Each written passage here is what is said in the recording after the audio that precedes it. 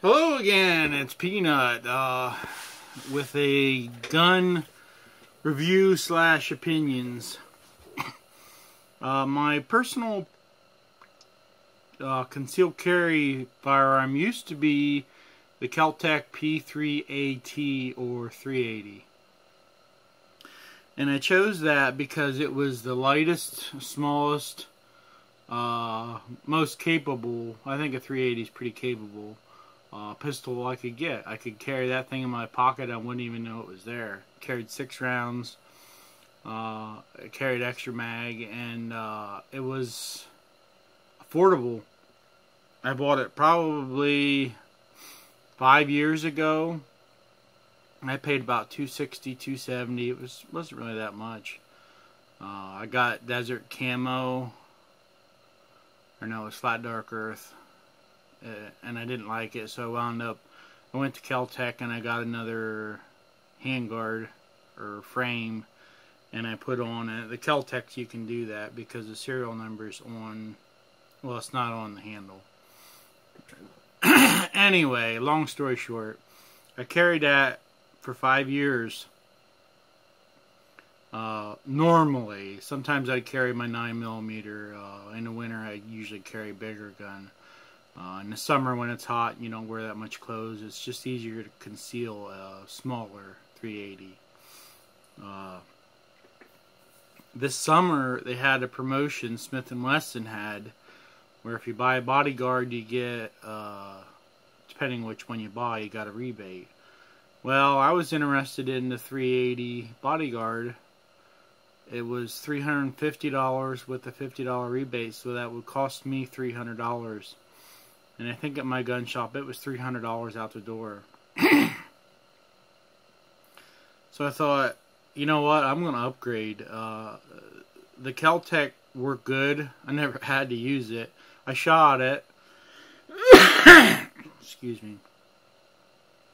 Never had any problems with it. One thing I just didn't like about it is a lot of people have a bad opinion about Keltecs, and I didn't like that. I wanted a gun that was a respectable gun. Now, Glocks don't make a tiny gun. I do have a 43, and I do like it. I do carry that a lot. It's a good gun. But the Bodygaurd is a very tiny concealed weapon. Now, this one does have a loaded mag, and I'll unload it right now. Safety check it. It's clear. There's a lot of things I like about this. One, it's got an easier takedown than the Keltec. The Keltec, you needed to push a pin out. This one you don't. Well, you got to pull a pin out, but it's a lot easier than the Keltec to take apart and clean. Not that you do that all the time with your concealed carry weapon, unless you shoot it a lot. But the Bodygaurd is by far or Smith & Wesson is by far a better name than Keltec. I do like Keltec, and I have several Keltec weapons. PF9 sub 2000 I think is all I have left. I had some other ones like the P3AT, and I traded them off. P3AT I traded off on this. So I traded that, and it was about, I think I got 150 for that, and I have another 150 for this, and then I got a $50 rebate in the mail. But it was a pretty good upgrade because I really like this gun. Now, I've only shot it a couple hundred rounds out of it. Of course, no flaws, no failures. It's Smith. You know, that's an upgrade over Keltec. I'm sorry, it just is. Even if you're a Keltec fan and you like the 380 Keltec, you gotta admit the 380 Bodygaurd is an upgrade. It just is. And from the factory, you get 2 mags, holds 6 rounds apiece. From the factory, I got a nice little pouch with a zipper carrying case. Be nice for your purse, but I don't carry a purse, so I sold that on eBay for $10, so I got $10 back. Excuse me. Today we're drinking Bubba Cola. You know why? Because it's cheap. And the nickels and dimes add up to another gun eventually. Now, it looks like I got two different kinds of ammo in here, but one looks like brass, one looks like copper, but they're both hollow points. I carry hollow points in there. And in my car, I have a 10-round clip. I know I just pissed somebody off because I called it a clip. I know it's a magazine. I just did that to piss somebody off. Somebody out there is laughing right now because they said, "Hey, dummy, it's not a clip." The 10-round magazine I got off eBay. It was pretty cheap. It's blued steel or painted steel. I don't know. These look kind of like... They're not... I don't think they're stainless. They look kind of like they're galvanized. But they're a bare metal. They got the Smith logo on them. I trust them with my life. This one here doesn't have a Smith logo. It's Pro Mag. But it holds 10 rounds. I carry this in my car. Now this came with a plastic grip extension, which when you loaded it, it was fine. It would stay in place. But with it unloaded, it would slide up and down. And I thought about gluing it fast, but I thought, no, I don't need that. I just slid it off. I put it somewhere. I kept it. I can shoot this gun just fine with that mag hanging out bare like that. I actually get half of my ring finger on it and half of it on the magazine, and then my pinky is on the magazine. So the 10-round mags, probably good to have. Maybe not to carry, or to carry. I carry a loaded mag, and then I usually carry an extra mag on my person, usually. Unless I'm wearing shorts or something. But long story short, my videos I tend to ramble. The sights, you can adjust the sights on it. It's got where you can see whether there's one in the chamber. Don't trust it. It could be a piece of lint in there. Always open it up and make sure. What I like too is it has a double strike capability. This thing, the trigger, there's lint falling out of it. The trigger's always ready to go. And I know I shouldn't probably be dry firing that, but I wanted to just show you that.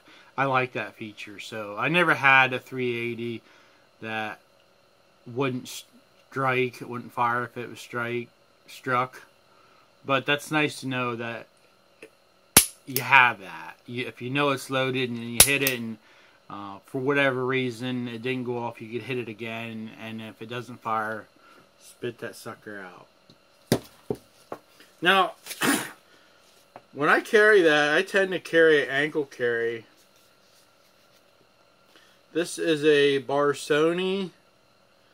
It is an ankle carry. It has a strap that goes around your top calf.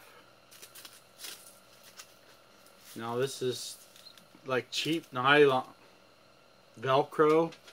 Okay. At the top, and then it has one for down around your ankle. You're all pretty familiar with ankle carries, I'm sure.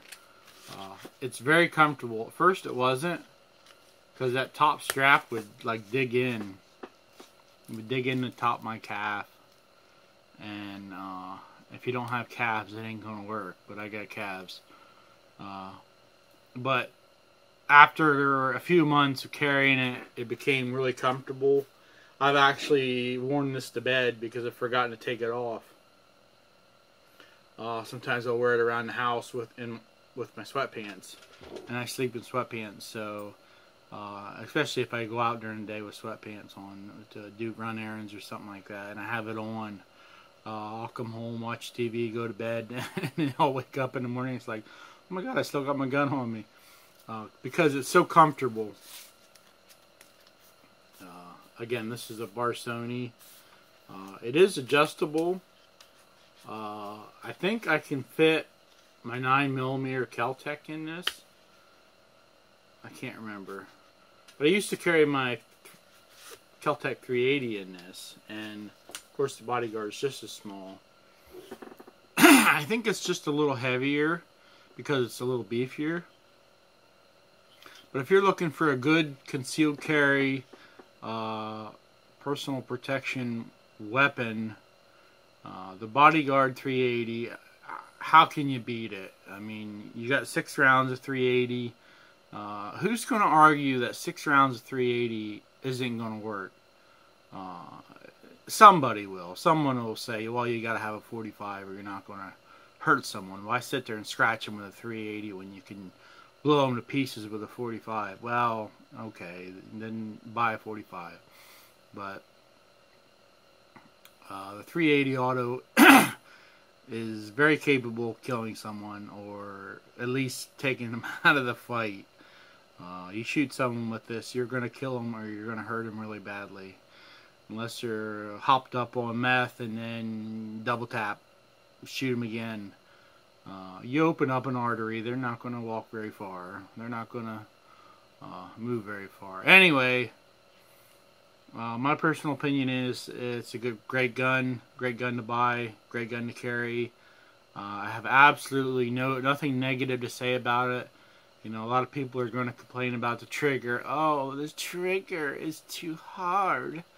You know, whatever. You know what adrenaline is? When you have to pull that trigger, you'll pull it. And if you're one of those people who thinks trigger's too hard, you know, whatever. You're entitled to your opinion. I don't think it is. But I got strong hands. Even for a lady, I don't think a lady would even have trouble pulling the trigger on this. I mean, yeah, it might be strong, but, you know, when your life's on the line, you can pull just a little bit harder. It's, I don't know what the poundage is on it, but it's a great gun. I would trust my life to this. I would trust the life of my families to this. I would trust my wife's life to this. If she was just wanting to carry it, I would feel safe. I got lint in it. I'm going to have to take it apart and clean it. I've carried this for about 6 months now, since it's been new, and I think I'm going to take it apart and clean it. But I'm not going to do that on video because there's other videos on it. Anyway, my opinions of it, it's awesome. Even still, right now, probably $350, maybe $300. You can't buy a better gun that's smaller and more capable than that, and with a better name, Smith & Wesson. Doesn't actually has a logo on it. It doesn't say Smith & Wesson, but M&P Bodygaurd. 2 thumb as Such or Scooch, whatever his name is. 2 thumbs way up. That guy's awesome. Big fan. Anyway, thanks for watching.